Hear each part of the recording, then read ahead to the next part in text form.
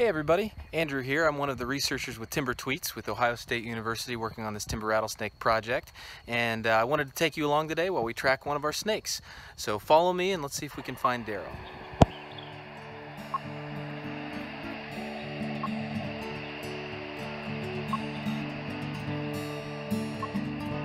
This beeping is what allows us to follow Darryl wherever he moves throughout the forest. It's coming from the radio transmitter we've implanted into his body cavity, picked up by the receiver and antenna I'm carrying.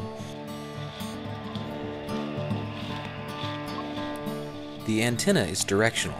It only beeps loudly when pointed directly at the source of the signal. The closer I get to Darryl, the louder the signal will get.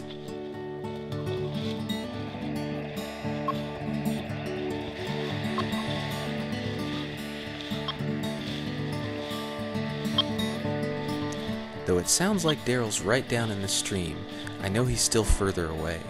As I get closer to the source of the signal becomes less directional. That is, the antenna begins to pick it up in all directions. In order to help with this, I have to turn the gain down. The gain is just the power at which the antenna picks up the signal and converts it to that sound.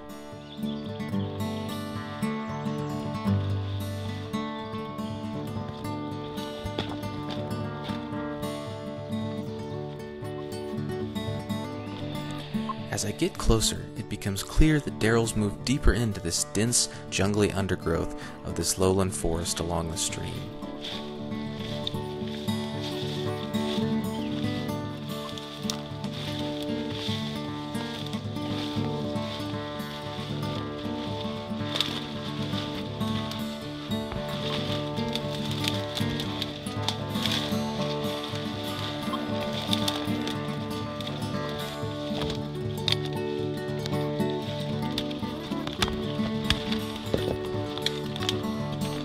Small openings in an otherwise thick and dense landscape like this provide the perfect place for a timber rattlesnake to bask, heat up, and also remain sheltered from predators.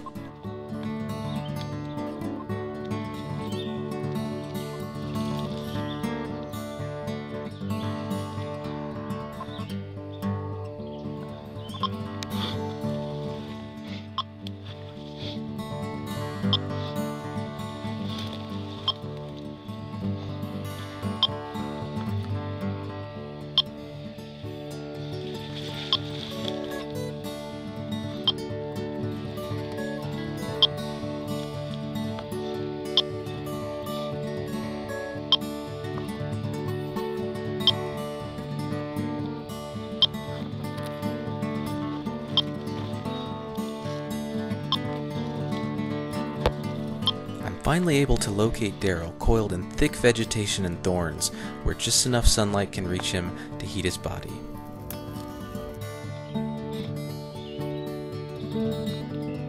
So here we find Darryl in this dense lowland forest along the stream. He's been here for over a week now, and what he's actually trying to do is shed.